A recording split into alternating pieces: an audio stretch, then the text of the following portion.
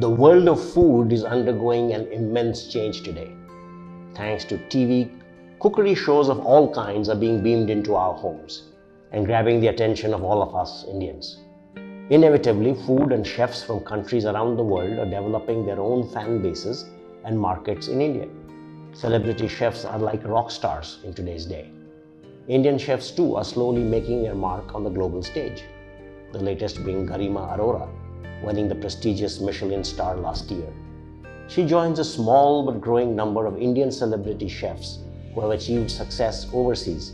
Her Bangkok restaurant, Ga, joins a small list of highly regarded and rated Indian restaurants around the world.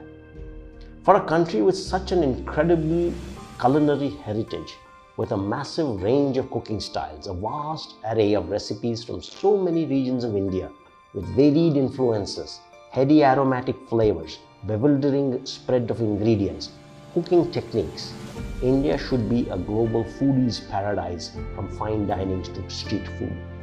It's a pity that India is not a player in the $3 trillion global food business. In the UK, Indian food has come a long way since 1809 when Dean Muhammad set up the first restaurant dedicated purely to Indian cuisine. The chicken tikka masala, now being proclaimed as the British national dish since 2001, according to former Foreign Secretary Robin Cook, currently employing about 100,000 people and contributing 4 billion British pounds to the exchequer. That's the size of the Indian restaurants in the UK.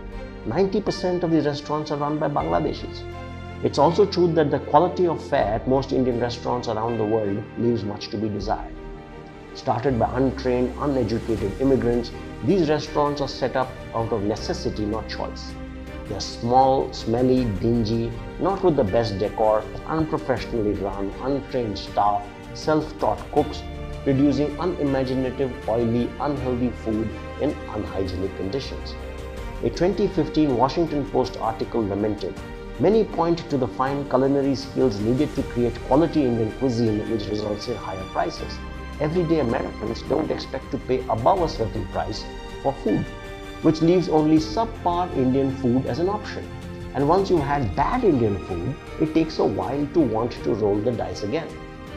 An estimated 3 million Indians, among the wealthiest and educated, live in America.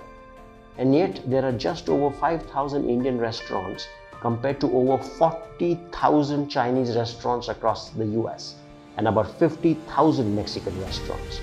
There are also 300,000 Thai Americans in the US, less than 1% the size of the Mexican American population. Yet, an estimated 5,300 odd Thai restaurants are there in the US compared to around 54,000 Mexican restaurants. That's 10 times the population to restaurant ratio of the Mexican American ones. How did this happen? Under a Thai government initiative, gastro-diplomacy or culinary diplomacy became an instrument of Thailand's strategic foreign policy to drive revenues, tourism, as well as enhance Thailand's image on the world stage. An elaborate plan involving multiple ministries with marketing, funding support to entrepreneurs was created. And today, more than 15,000 Thai restaurants around the world serve as ambassadors of their country and culture. Thailand isn't alone. Peru, Taiwan, Malaysia, South Korea, Japan, US, and even North Korea, with its over 100 restaurants across Asia, are using food as a means of diplomacy. Academic institutions like the University of Southern California have culinary diplomacy as part of their public diplomacy program, bringing out issues on gastro-diplomacy, while the American University has a gastro-diplomacy course with sessions on topics like, "Is the kitchen the new venue of foreign policy?" There is even the Le Club des Chefs, an association of 18 chefs of heads of state who use culinary diplomacy to strengthen international relations through their work at the White House, Rashtrapati Bhavan, and other places to promote their national kitchens.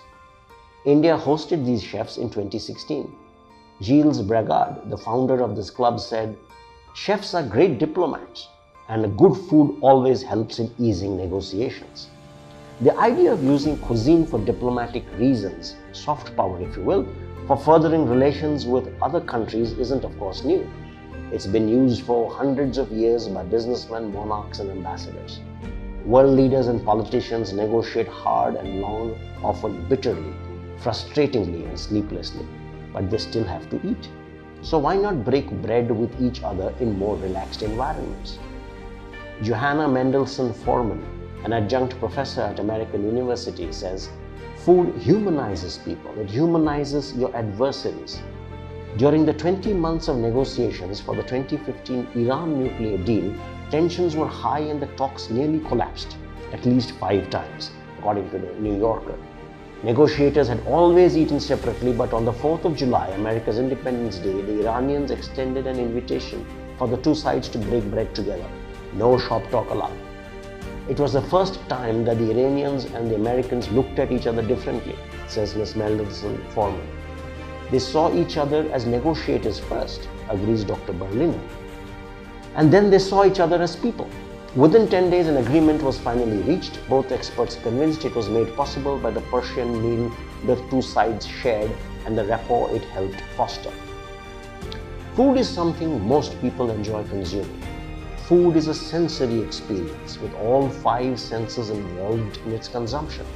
Seeking variety in food is growing more common, especially in the era of globalization, thanks to rising incomes, travel, media coverage of food through blogs, TV programs, events, chefs, restaurants, street food, and the availability of affordable and different varied cuisine. People are becoming more adventurous, chefs are becoming more experimental, fusion foods are the rage, along with expectations of healthy, tasty, quality food that is different. The West has created, curated, and disseminated standards, certifications, processes, technologies, cooking, restaurant management, schools, and many other elements that everyone else aspires to achieve and be part of. Sadly, we in India haven't thought along these lines. Isn't it time that India considers that its extraordinary culinary heritage as a means of diplomacy, tourism, revenue generation? A strategic mission for the country, one that mobilizes its diplomatic corps and embassies and encourages the private sector to set up training centers, certifications for Indian food, trains chefs and other personnel, kitchens, creates sourcing channels for various ingredients, cooking styles, techniques, practices, quality, hygiene, health standards, branding, including the mythology around Indian food and drink, popularizing of Indian recipes, ingredients, while creating new and innovative ones, and much, much more. Isn't it high time? What do you think?